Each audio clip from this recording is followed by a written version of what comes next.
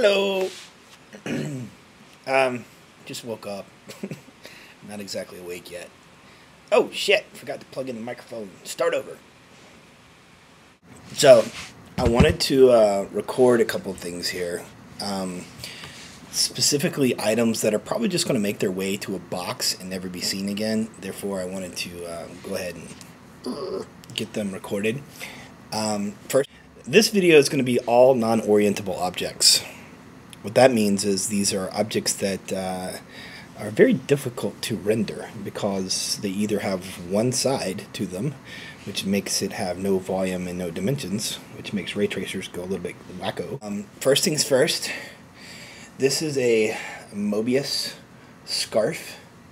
If you notice, it's a Möbius strip made into a scarf, such that any one side, if you were to trace it all the way around, is the same side. So there's only actually one side to the whole scarf. It's a Möbius scarf.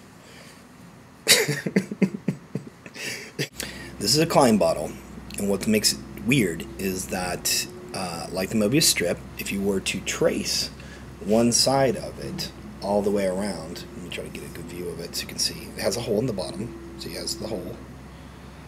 If you were to trace one side of this object all the way around and then back inside and continue to trace that side, you'd go all the way around the outside and the inside, and you'd still be tracing the same side. So technically it only has one side because you never come to the end of that side. You're still tracing that same side. Whether you're on the inside or you're on the outside, you're still tracing one side. So it's kind of a one-sided object.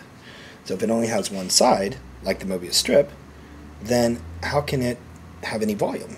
How can you calculate the volume of an object that has only one side?